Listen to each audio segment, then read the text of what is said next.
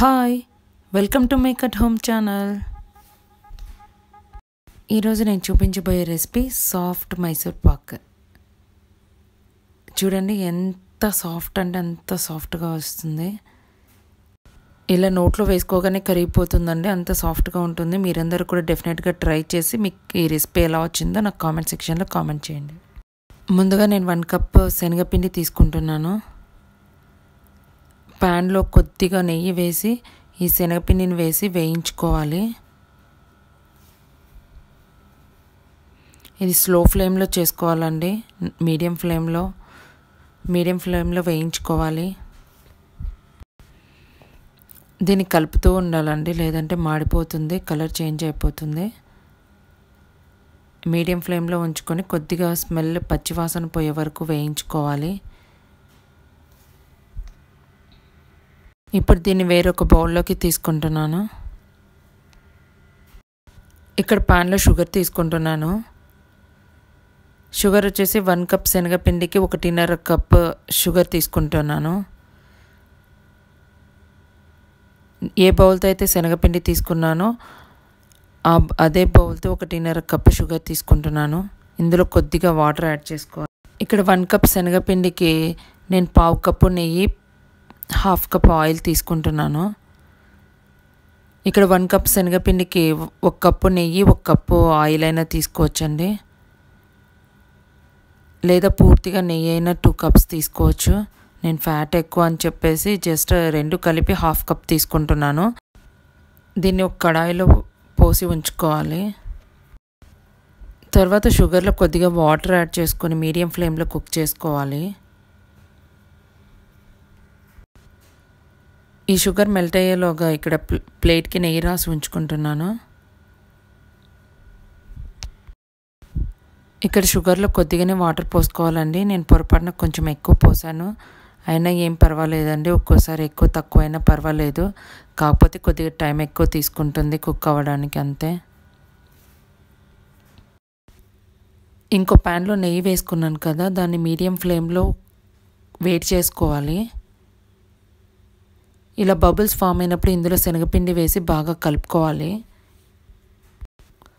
ఇందాక వేయించి పెట్టుకున్న శనగపిండిని ఇక్కడ వేసి కలుపుతున్నాను, కానీ బాగా కలపాలండి. బబుల్స్ ఫామ్ అవ్వకుండా, ఉండలు కట్టకుండా నీట్గా కలుపుతూ ఉండాలి. ఒకవేళ ఫామ్ అయినా వాటిని బబుల్స్ని బ్రేక్ చేస్తూ కలుపుతూ ఉండాలి. అందరూ ఇలా బబుల్స్ ఫామ్ అవుతున్నప్పుడు వాటిని కలపడం అంత రాదండి, ఎక్స్పీరియన్స్ పైన వస్తుంది. ఇలా బబుల్స్ని బ్రేక్ చేయడం కష్టం అనిపించినప్పుడు మీరు ఏం చేస్తారంటే, ఇందులోనే ఈ శనగపిండిలోని కొద్దిగా నెయ్యి కానీ ఆయిల్ కానీ కలిపి లూజ్గా తయారు చేసుకొని ఇందులో మిక్స్ చేసుకోండి. ఈ మైసూర్ పాక్ తయారు చేయడం ఈజీనే, బట్ కానీ కలుపుతూ ఉండాలండి.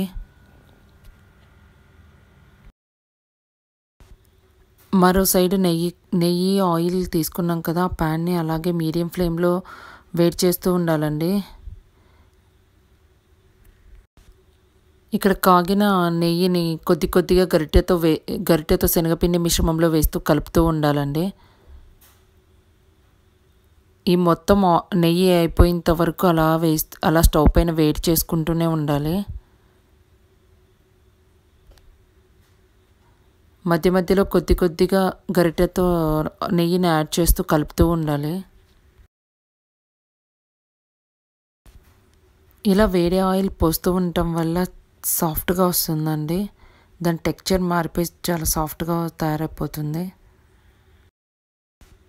ఇలా కొంచెం నెయ్యి పోసుకుంటూ కలుపుకుంటూ ఉండాలి. ఇలా మొత్తం నెయ్యి అయిపోయేంత వరకు పోసుకోవాలి. చూసారా, ఇక్కడ బబుల్స్ అన్నీ బ్రేక్ అయిపోయి అంత సాఫ్ట్గా వచ్చేసింది. దీన్ని కలుపుతూ ఉండాలి, అస్సలు పక్కకు వెళ్ళకూడదండి, లేదంటే మాడిపోతుంది. ఇది బాగా దగ్గర పడి ప్యాన్కి అంటుకోకుండా ఉన్నంత వరకు కలుపుతూ ఉండాలి. ఫస్ట్ ఇందులో శనగపిండి వేయంగానే బాగా బబుల్స్ వచ్చాయి. ఇప్పుడు చూడండి, అన్నీ బ్రేక్ అయిపోయి చాలా సాఫ్ట్గా తయారైపోయింది. ఇలా కలుపుతూ ఉండాలి. ఇప్పుడు ఇది రెడీ అయిపోయిందండి. స్టవ్ ఆఫ్ చేసి దీన్ని నెయ్యి రాసుకున్న ప్లేట్లోకి తీసుకుంటున్నాను. దీన్ని బాగా చల్లారనివ్వాలి. ఇది చల్లారిన తర్వాత దీన్ని నైఫ్తో పీసెస్గా కట్ చేసుకోవాలి. ఏ షేప్ కావాలంటే ఆ షేప్ కట్ చేసుకోవచ్చు.